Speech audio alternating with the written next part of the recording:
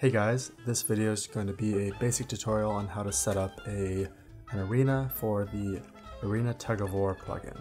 So to begin, you do /tow create arena, or whatever you want the arena to be called. You should be standing in the place where you want the red team to spawn.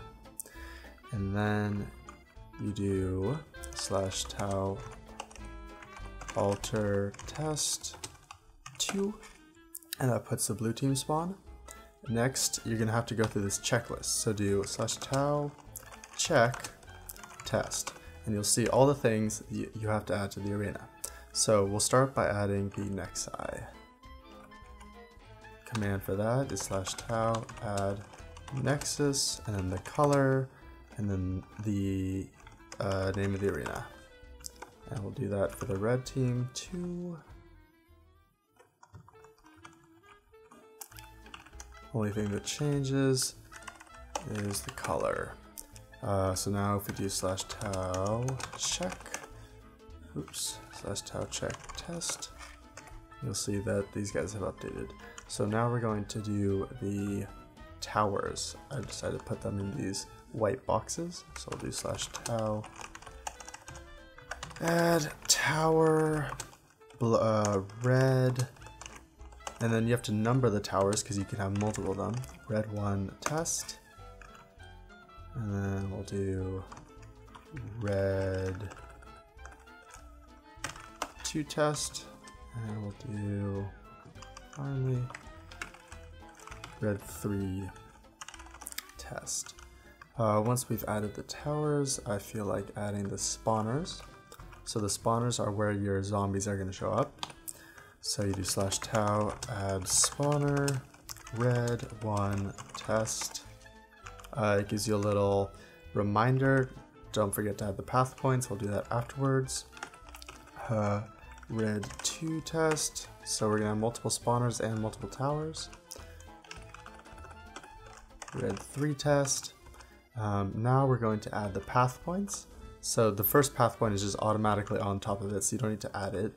And then you do /tow add path point red 1. Now the number 1 refers to which spawner it belongs to. And if you guys remember that back there, the spawner number we added was 1. So that's why it corresponds to this one. So it'll go from the spawner to this point here. Test. And if you try to do a path point that is too far away, it won't work.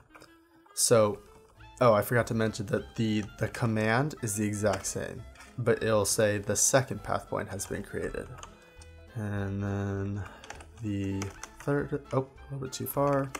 Third one, fourth one, fifth one. We want to bring the path points all the way to the other side, and the zombies will go from one to another.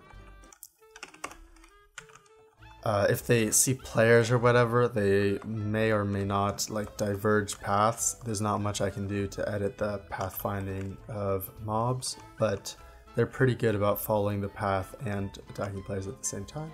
So this is for the second spawner. So we'll do /tow, or basically just change this to 2. Oop, a little bit closer. There we go. Second one, third one, fourth one, fifth one. All the way to the nexus, and finally the last one. This corresponds to the third spawner. I believe the distance between them is 10 blocks if you want to maximize it. It doesn't really matter. It won't affect performance, I don't think. Now we're going, since we added, so let's see. Tow check test. Oh, we have to do the weight rooms. We've done the towers for red and the spawners for red. Notice that it doesn't say the path points for red. You just have to remember that. Make sure that if you put down your spawners, then you also have to put down your path points for the spawners. Otherwise, the zombies will just spawn and not do anything. So, blue towers, and those were on the white ones. Okay. /tow add tower blue 1 test. 2 test. Oops. Okay, test. Now we're gonna add the spawners for the blue. Oops. Okay. Oh, okay, well, that's a good learning tool. I typed in the same command twice on accident, so notice how it says that it just moved the position. That's the only thing.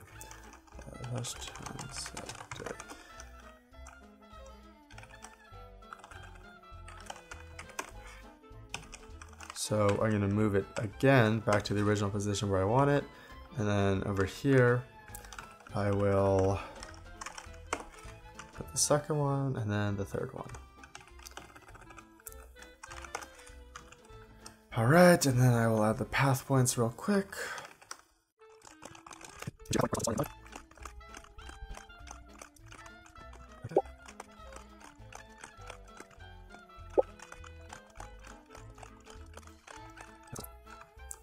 Alright, so ArenaTOW, check, test.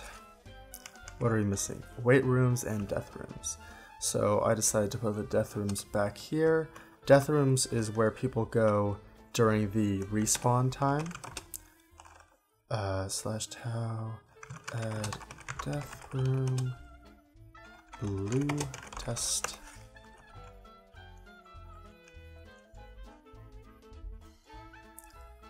And then, actually I'm gonna hold off on the red one just for demonstration purpose. No, I'll just do it.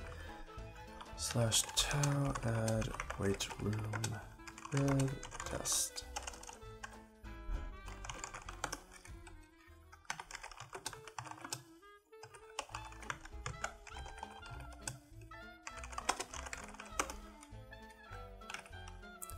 Add death room, red, test. Oh, okay, cool. Now we need the weight rooms, I believe. Yep. I'll just put the weight rooms in here as well. I didn't actually remember to create weight rooms. But lots of time the weight rooms are where the players spawn before the before the game happens. So a lot of times weight rooms will be like off to the side or like floating above the map or whatever you want to do for your server. So we'll do /TOW alter test weight room 1 for red. The syntax is different for weight room because it's part of the original battle arena configuration. So maybe eventually I'll change that, but for now it's staying as it is. So /TOW alter test weight room 2. Alright, so we should do /TOW check test, and it's all ready. Note that like if you do start it and they're not all ready, it'll just cancel your game and say like it's not done, these many more have to be completed. So even if you do even if you do mess up, it's not too big of a deal. So now to start the game, you do /TOW join, and it'll just automatically join the first arena available. And then if you have enough players, see on the side here it says we're waiting for players. If you have enough players, it'll just start by itself. But if you need to start it with too few players, then you do /TOW force start. Okay, it does this. Once that countdown starts, everything is going to start spawning. Where's our next eye? Alright, so I had a minor panic because my server was on peaceful, so the things weren't spawning. So just make sure you don't make the same mistake. If these things aren't spawning, it's probably because your server is on peaceful mode. Which means zombies spawn in your frickin' arena, which is kind of annoying. Maybe I'll do something to stop that. But anyway, irrelevant. /game mode C. As you guys can see, everything is working. You have successfully created an arena. Things are fighting themselves and each other.